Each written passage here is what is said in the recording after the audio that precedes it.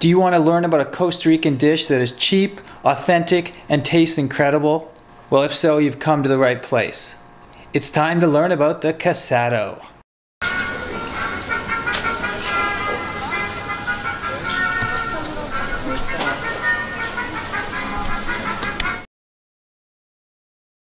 So the word casado actually means married man.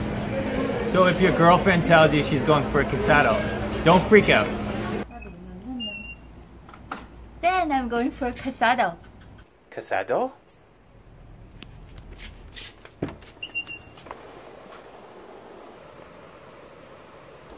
Oh! No one knows exactly where the name came from, but the story goes that Costa Ricans would go to local restaurants and ask to be fed like a married man. So a big plate full of food. This is tamarindo. It's juice made from tamarind? Is that how you say it in English? I don't really know what tamarind is, but... Tamarind. But I can tell you that this juice, which is popular in Costa Rica, is absolutely delicious. It tastes kind of like a iced tea with lemon, but there's something unique about it. There's something that gives it... Tamarind.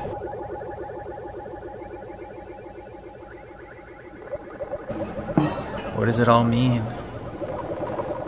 Why are we here? Almost like a ginger flavor or something like that. What is tamarind? What's your name? I'm Alberto. Hey, Alberto. Mexican. Okay. Not from Costa Rica. Alberto the Mexican. What can you tell us about this juice today? Well, tamarind grows in a very cold tree. Originally was brought from Africa, I don't know, centuries ago. Yeah. And it grows inside a pot, and it's like a paste. It's very sour. Well, the pulp is taken out of there and sweetened, and then diluted with water. That's tamarind. Alberto saw me talking about the tamarindo juice, and he immediately said, "Are you a blogger?" And I said, "Yeah." And he started to explain what I didn't know about the juice. So I just went, "Can I put you in my video?" And he laughed and said, "Okay." So that's sour. That's what gives it that special taste. Yeah, you know, it's like sweet and sour. Well, sugar is added, of course. In Mexico, you can find it also blended with salt and, of course, with chili powder. Well, that's great. It's pretty cool. Well, thanks for sharing. Pleasure. If I make it to Mexico City, I'm gonna hit you up. Give me a call. All right, brother. Take care. Nice to meet you.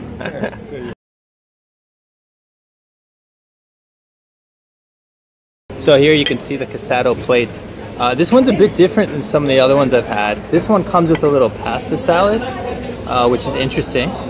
It also has the rice, black beans, of course, staple of Costa Rican food, the pork chop with grilled onions on top that look just delicious. And actually, I wish Alberto was still here. He might have been able to tell me what this is.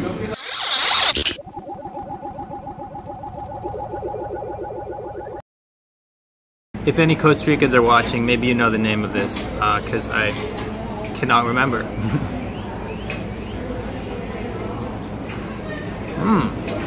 Oh yeah.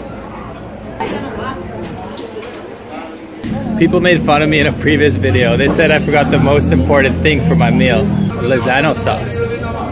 So I'm using lots of it this time.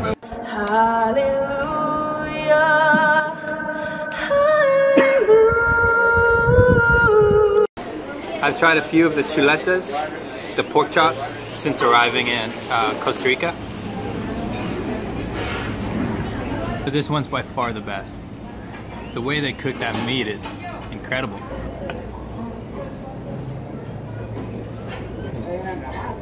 Though I haven't really been to Mexico, I do know from some Mexican friends of mine that there's a huge variety of food in Mexico. You know, it's not just the tacos and burritos that we hear about back home. Costa Rican food might have less variety. There might be less types of cuisine down here. But you got to remember that it's a small country. There's only 4 million Costa Ricans.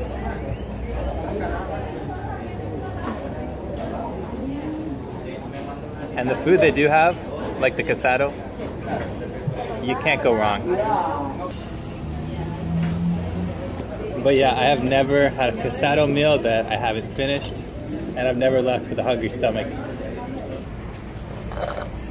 Hey Nari, thanks for your help with this video. No problem. Oh wait, you're not supposed to be in this one.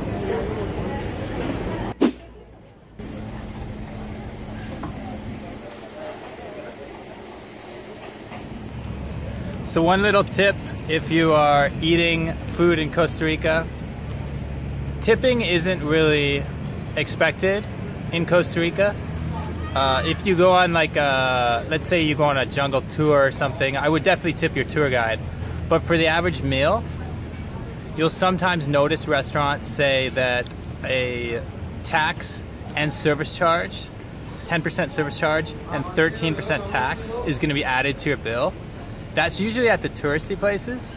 So when you think about it, that's almost 25%. That's like a quarter of your price being added on. So a $30 meal becomes $40.